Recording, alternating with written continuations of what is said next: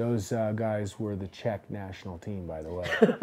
And our mitts were from the period, so they had no padding.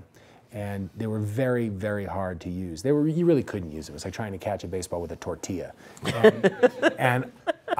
And so I was really catching, and this guy was throwing heat.